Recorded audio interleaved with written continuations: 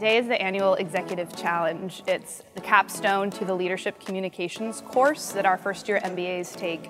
We will be engaging in these case-based simulations with alumni who will play boards of directors, heads of organizations. And it's an exciting chance to get a feel for what it's really like to have to run an executive scenario. This is the real world. We're getting them as close as they can be. You're putting them in a room with a bunch of very seasoned people that are not afraid to challenge them and have a little fun with it, but at the same time, really put them on the spot.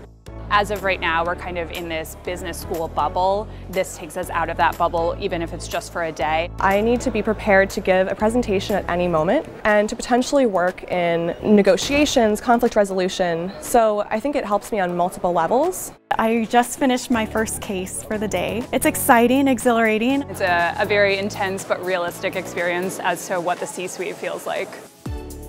I am quite impressed with all of the students, their intellect, their analytical skills. Oh my gosh, I wish I could have people in my organization be as polished, and they deliver beautifully, and it's impressive. It's absolutely impressive. I had a great time going into the cases. I had a great time working with my fellow students and interacting with the judges and the alumni and the networking afterwards and everything else was involved with it. One of the great messages we were given leaving here was help someone, provide them with an opportunity. And I think mentoring, and this is a great example of mentoring, is really just a fantastic way to do that and re-engage with the school.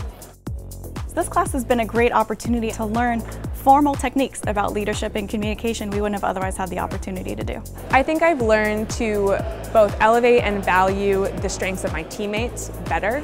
Realizing that it goes beyond the quantitative hard skills that are so sought after by so many people, and realizing the human experience behind an MBA. This summer I ended my internship with a presentation to the C-suite at the company where I was, and I was very prepared. The Executive Challenge really gave me the confidence to know that I could walk into a boardroom, walk into a conference room, and kind of hold my own. It was amazing meeting so many executives and just the adrenaline rush and preparation and working with my teammates to do some really difficult cases. It all culminated in this one day. This was like the capstone event for me. I think a lot of the professional world tells us that there's one way to perform as an executive, one way to function in a professional setting. And if the students that I interact with leave knowing that exactly the way that they are designed has value, then I know that they are going to walk into the workplace and crush it and represent Georgetown Hoyas really well.